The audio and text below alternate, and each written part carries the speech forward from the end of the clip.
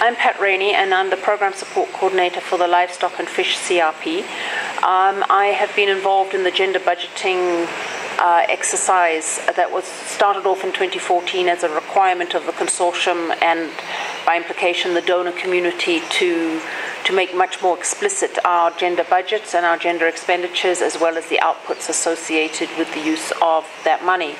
An analysis of the 2014 gender budget was undertaken by KIT, and it showed that of the roughly $3.5 million associated with any kind of gender work, about $2 million of that was mainstreamed gender work, and the balance, the 1.5, was our strategic gender research. So just about half of our budget is really going towards gender integrated or mainstreamed work. Implementing or getting the gender budget made explicit and then tracking the expenditures has not been easy.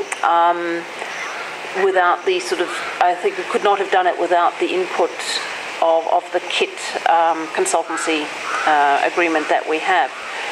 Some flagships did better than others. It is a more natural fit for the social science flagships, SASSI, and the value chain transformation and scaling flagship. Definitely less gender budget and expenditure showed up for the technical flagships. I think going forward, though, we have now, through the KIT consultancy, developed some champions in all of the flagships, and hopefully that they will be able to drive that forward and keep the impetus going into phase 2.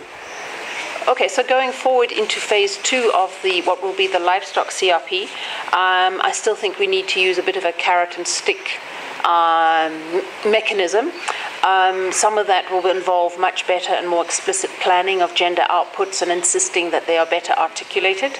And then speaking for ILRI, our new program and project management system has a requirement that gender is ticked off, or the gender component of any new proposal or concept note must be there or have some kind of good reason not to be there.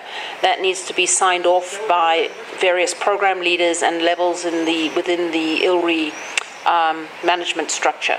And I think that would help us make sure that gender is included where it can be included.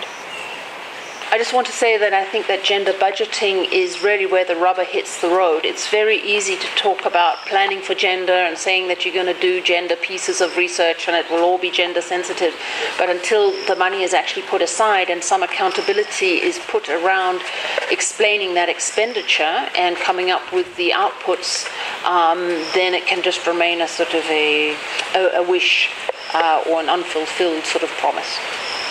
So thinking about more positive ways to encourage people to integrate or mainstream gender into their research, I think that the Livestock and Fish CRP put aside a certain proportion of funding specifically for the KIT consultancy and the related work with the gender proposals to do that, and that seems to have worked very well. I do think, though, that research institutes need to find specific ways to reward people for producing gender research, and then the journals in which gender research gets to be published need to possibly be recognized and as better journals. I'm